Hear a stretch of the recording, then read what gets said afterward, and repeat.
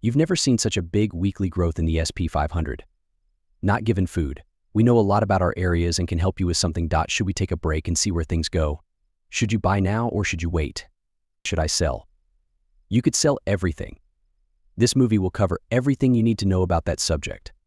Stocks are going up even more after some amazing new numbers came out today. The most money ever entering the SP 500 in a single week happened not long ago.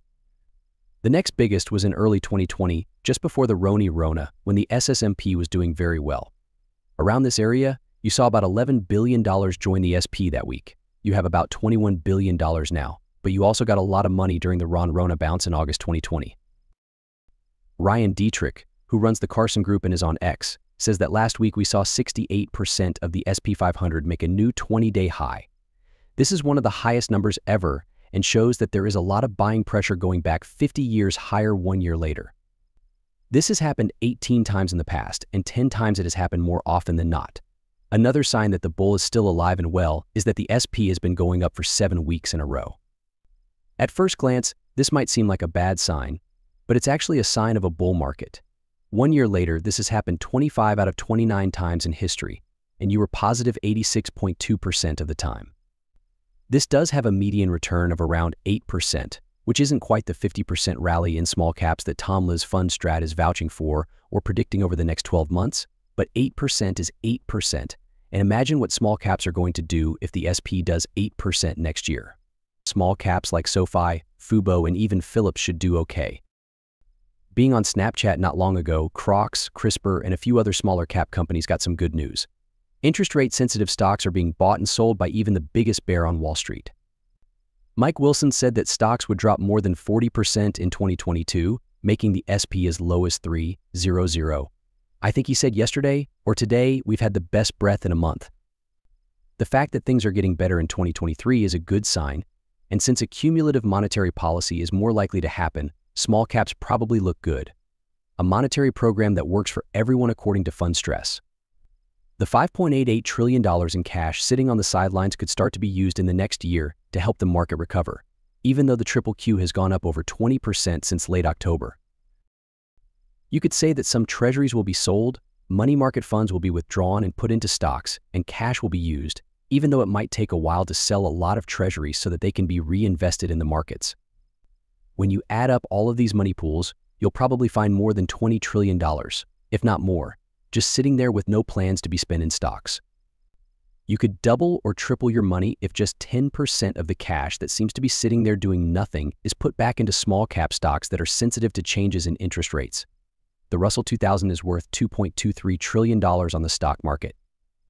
Even though support for young Biden hit a new low this year, Christmas spending has gone up a lot.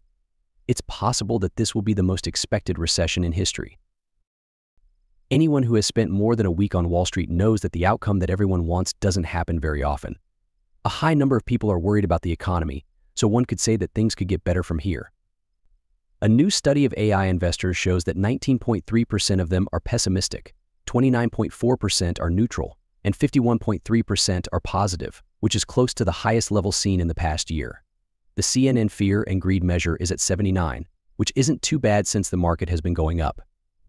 It is on the high end, but record amounts of money are flowing into the SP, so you'd think we'd be in a much more extreme state of greed right now. This is also a guess at what 2024 might be like. There could be a rise from now until around March, and then things could speed up again in Q3 and last until the end of 2024. Earnings are due this week, even today, and FedEx is closed. Because it's so late in Q4, these companies should be able to give us pretty good advice for tomorrow. We'll also get the UK's inflation rate. Also, General Mills will pre-market Micron and BlackBerry tomorrow after business hours, and Nike will report Thursday after business hours. It is thought that FedEx can tell you a lot about the business, so that one will be important. I don't think that will have a big effect on our markets unless there is a big surprise in either direction. The consumer sentiment report will come out tomorrow at 10 a.m., and the most important report for you will come out on Thursday, an expected 5.2% growth in Q3 GDP. To make the economy strong today, do bad things that will help it grow. A lot of small data, like the first jobless claims, will be released on Thursday. Information fed to Philly, Kansas, was the first state to accept jobless claims. I told you that Friday is a big day for the core PCE price index month-over-month durable goods orders, as well as the end of Q3 figures and a lot of soft data. Personal monthly income and expenses. I agree that it's free to look at the trade plan. You can find out what most people think by typing in trade economics calendar. When the information is made public, this is the section where both the expected and actual figures will be displayed. I concur, and I believe that this could result in a more significant increase. A Friday as of right now, the yield on the 10-year Treasury note has decreased by 2.5 basis points, reaching 3.93%. This is what is causing the market to go higher today. The gain for the Russell 2000 index is approximately 2%. As any responsible and good individual who is making a YouTube movie would say, the decision is entirely up to you. I believe that now is an excellent moment to buy, but you should not buy the SP, QQQ, exchange-traded funds, or indexes. Be sure to keep this in mind.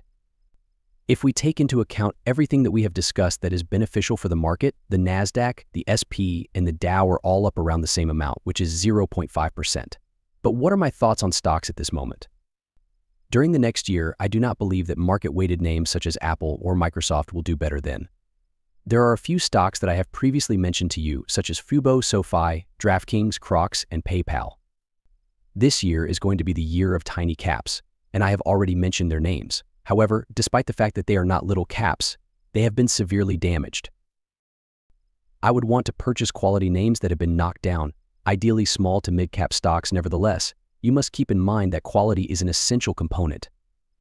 Now, the reason I do not like the PY or the QQQs over the next few days or weeks is because I believe that we will trade in a sideways direction or slightly down in the next few weeks. That is because I believe you have purchased an excessive amount. The fact that we are trading higher at these prices is something that I believe to be fundamentally correct. It was in August of 2020 when you were last seen in this location. Prior to that, it had been a considerable amount of time since 2018 when the RSI indicated that you were overbought. This is something that occurs each and every time prices decrease or at the very least remain the same for a period of time, and I believe that it will occur once more this time as well. This is not limited to the SPY. The SPY is the index that can be described as having been purchased in excess. RSI QQQ is currently at 79, while the IBM is currently at 70, which is quite close to 78. In spite of the fact that IWM and your small caps are the least overbought, IWM and your small caps are still extremely overbought. Do I have something that could be selling? You are correct. It is not the case whether the company is a small mid-cap or if it is impacted by interest rates. Is it possible that now is not the best moment to sell Apple or Microsoft stock, given that the stock is now at an all-time high? In 2024, it is abundantly evident to me that small mid-cap companies will outperform big tech firms, even if you do not have the financial means to purchase them. This is despite the fact that I personally believe that small mid-cap stocks are superior options. I'd be interested in working in that field. Please share your thoughts with me. Step down. Create an account on the channel, give it a like, then write a comment just below. In the event that you viewed the entire film, please let me know which stocks you are purchasing, selling, or managing. The greatest moment to add puts to your stock at the lowest possible price is right now, which is something you should be aware of if you want to reduce the amount of risk you are exposed to. Step down. Could you kindly subscribe to the site and give the video a thumbs up in the comments section below? I appreciate you taking the time to watch, and I'll see you in the next one.